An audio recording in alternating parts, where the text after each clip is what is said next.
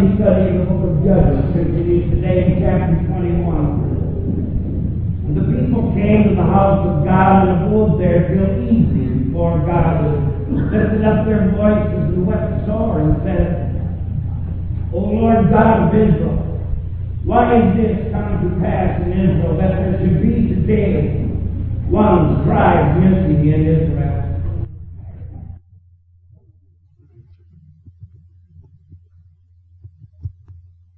Richard Reeves writes a column that appears from time to time in our local newspaper. He recently described a trip to Europe. He and his wife visited a military cemetery in France where 6,000 American soldiers and more lie buried. It was an extraordinarily beautiful cemetery, located in a picturesque setting and splendidly maintained. But it struck Reeves as strange that they were the only visitors there that day. And he remarked, you would think that their grandchildren would at least come and pay their respects. To which his wife replied, but they had no grandchildren.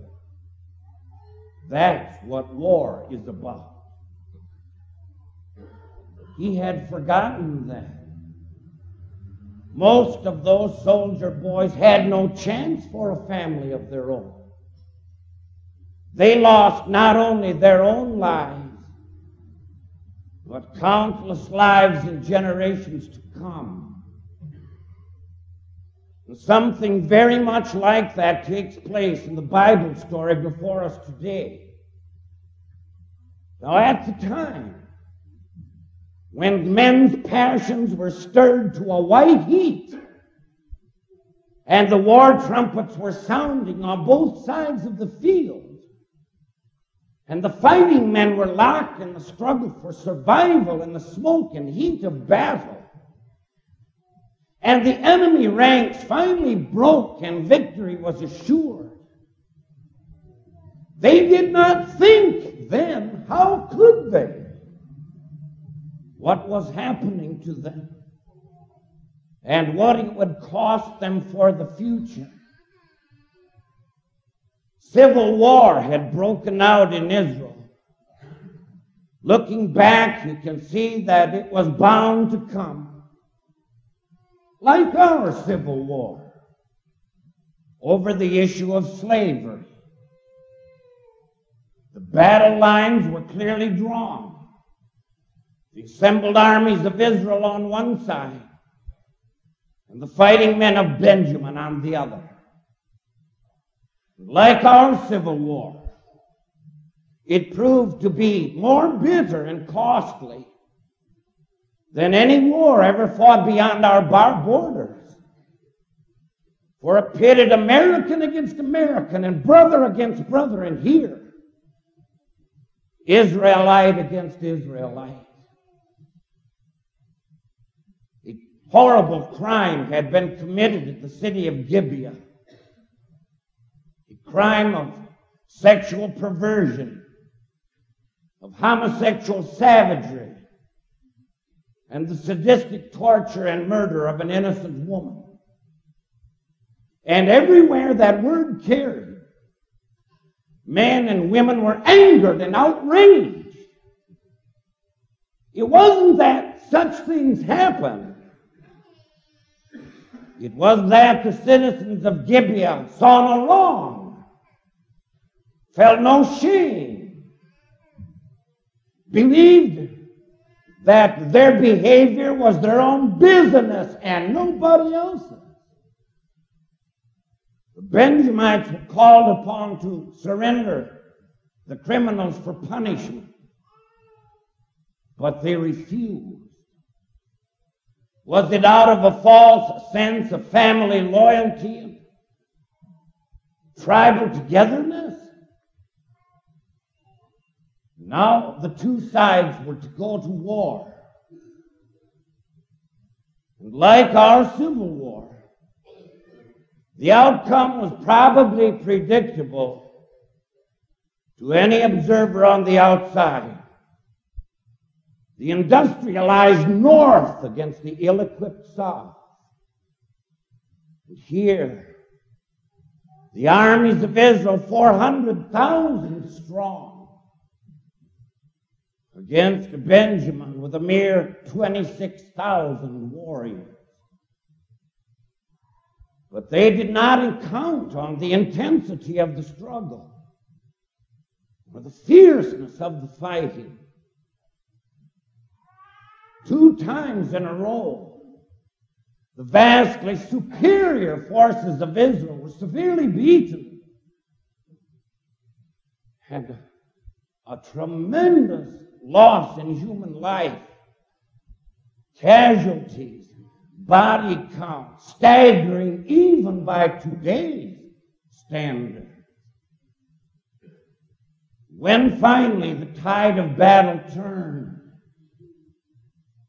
it carried, swept along with a terrible vengeance,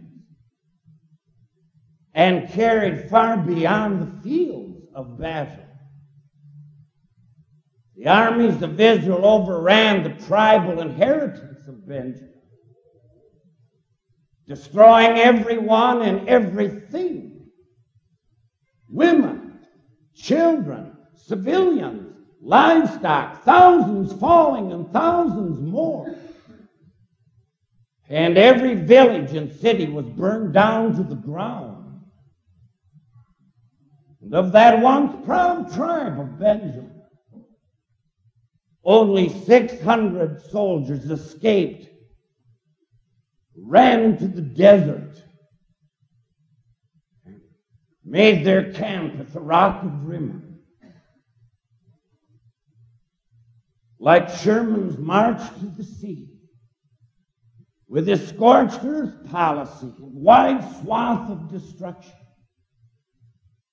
so the armies of Israel had destroyed their brothers in Benjamin. But logic would not explain to you what happened next. The elders of Israel returned to the house of God at Bethel.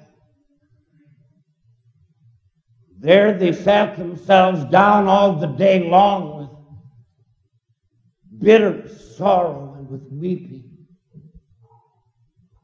O Lord God of Israel, we hear them say, what has happened to us? Why is there one tribe in today missing in Israel? They had a just cause to start with, and they knew that. But they got carried away, and they knew that too. It is one thing to punish the evildoer, quite another to annihilate an entire tribe of people. So,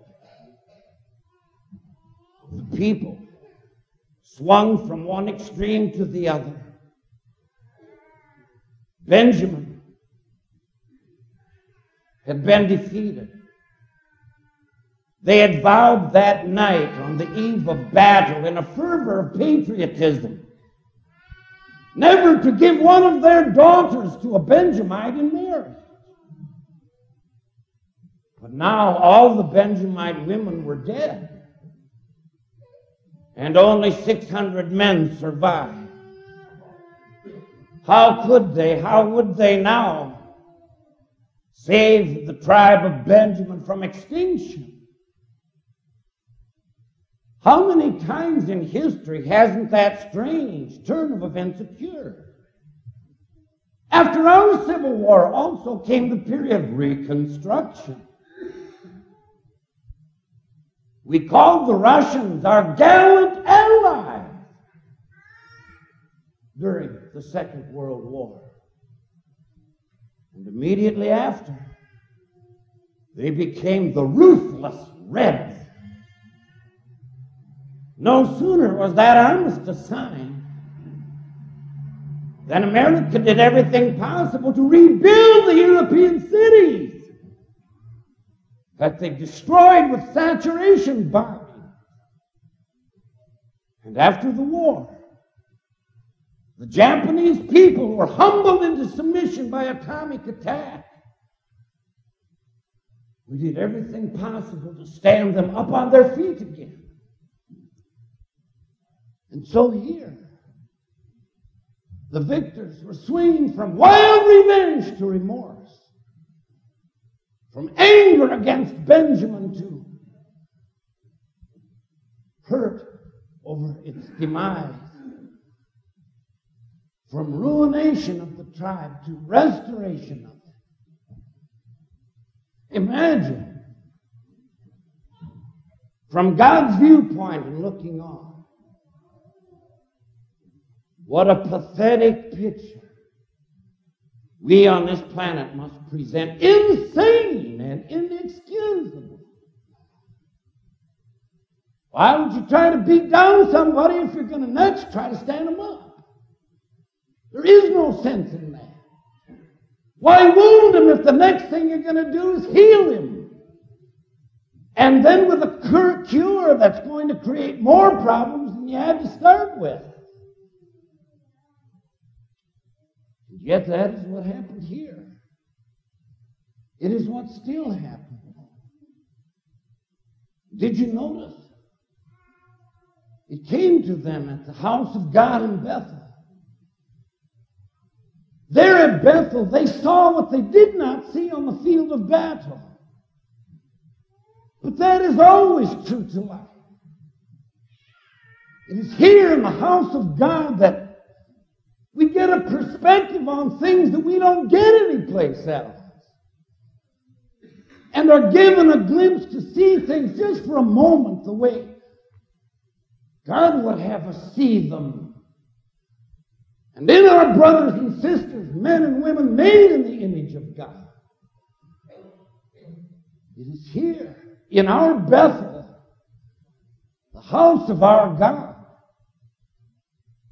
that we can catch something of our infinite preciousness to Him, of the unfathomable, immeasurable love of God for us in Christ, still helping us, still healing us, and still saving us. One is today missing, they said. Noticing the gaping hole in their ranks. A people were once 4 square, 12 tribes standing 3 on a side, and now no more.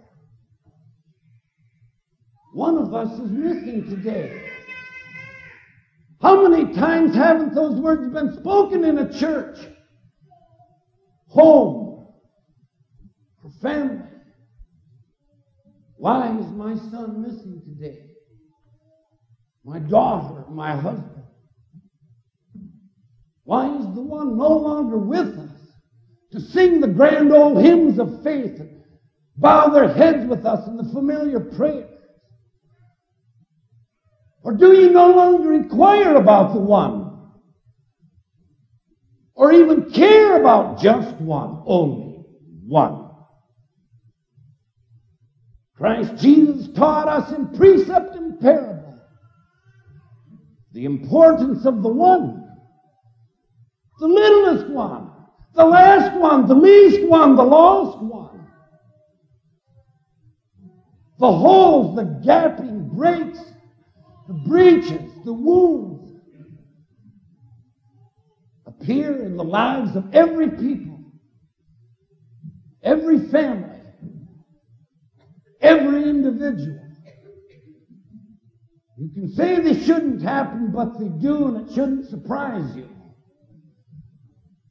Nor should it defeat you or disillusion you or cause us to despair one of another, to give up on, abandon, quit on one another. Certainly, there are holes that must be repaired. But how and where do we begin? How shall we mend the fences that we have so heedlessly broken? And heal the many hearts that we have bruised, and the wounds that we have opened in our own lives and in the lives of those about us?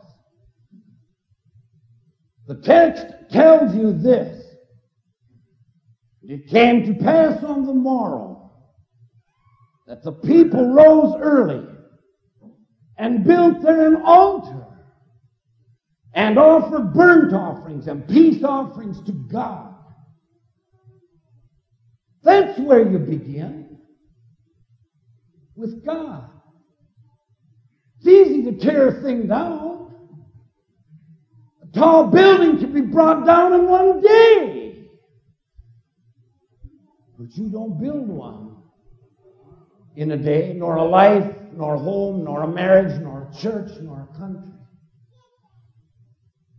It begins with the individual, with your right relationship to God and with mine. How else shall you and I ever heal others when we ourselves are still sin sick? Or speak of mercy to others when our own hearts are hard and unforgiven?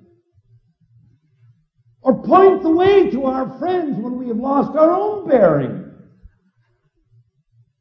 How shall we promote peace and harmony in our own little circle when our own spirits are angry and anxious and restless? Grace and goodness, compassion and mercy are God's gifts from Him to us. We must first receive them, if we shall ever use them or share them. This 4th of July marks the bicentennial of the Constitution of the United States of America. In many ways, it is a most remarkable document. Not perfect, as the years have shown, but surpassing anything else that has come down the pike. We are asked, when was the last time we read the thing? Or how many of us have never even read it at all? But to us, such matters are secondary. Our blessings, you see, do not originate from a legal document or from the balance of political power. God has given us His charter for our life, the blueprint that is in the Bible, and something of the Spirit of Jesus Christ to ensure our well-being. If it is true, as the Bible teaches, righteousness exalteth a nation, and sin is a reproach to any people, then it is fitting that we turn to God on this national holiday and once more pray. Our Father God, to Thee, author of liberty, of Thee we sing. Long may our land be bright with freedom's holy light. Protect us by Thy might, great God our King. Amen.